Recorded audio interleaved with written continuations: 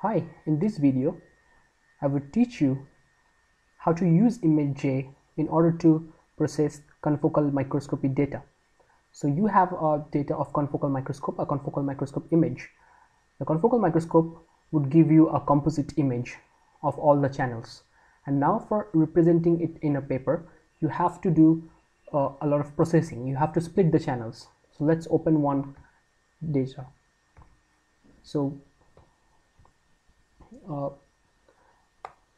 here we would open one image of confocal, a composite image. So here you can see, after clicking on the image and open, the image would open. So this is the confocal image, RGB image. You can see it says RGB, and it also gives the pixel value of this particular image.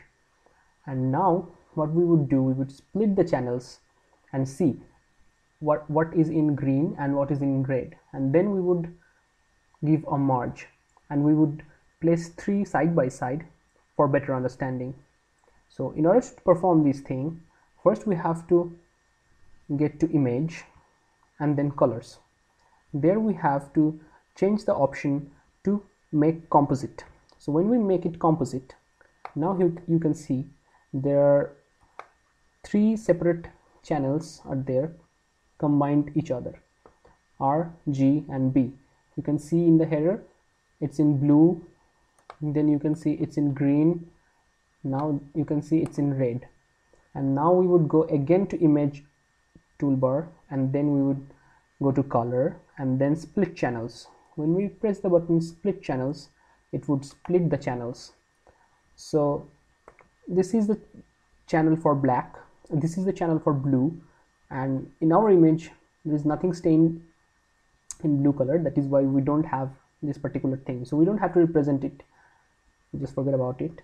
Then in green channel we have something, and the red channel we have something, and probably these are neurons, and these are some particular protein stained with a particular antibody. And now we want to represent this thing, first this image, then this particular image, and after that we want to represent a merge image of these two. Then we have to do one thing, we have to open again the image. Now we have three particular image that we want to use. Now what we would do, we would go again image and stack option, and in the stack option we would say press image to stack, so it would stack all these images, and we would press OK. So after pressing OK, you would see all our three images are now stacked on each other. First we have the red one, R, then we have the green one, we don't have the B channel because we deleted the channel, and now we have the composite one. And then what we would do, we would represent it side by side and in equal ratios, so that one could understand in much better way. So in order to do that, we would again go to the image toolbar, then we would go to stacks, and there is an option for make montage. So we would click that option, make montage, and it would ask you a lot of questions. First, column 3, yeah, we want to make it 1 row and 3 columns, and we would change the scale factor. Usually scale factor denotes the quality. Then there are other sizes, then font size you can set, and okay, and then we have to click on OK. When we click on OK, it would take some time.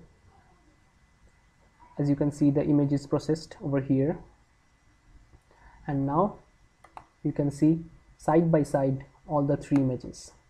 So here all the three images were stacked, and for representation in paper, here all the image is in a montage format, where you have first a red channel, then a green channel, then two channel mixed up in a composite, it would be merged. Then we would label these each panels for better understanding. I hope this video helped you. If you like my video, give it a quick thumbs up. Don't forget to subscribe, and please share and leave your comments below. Thank you.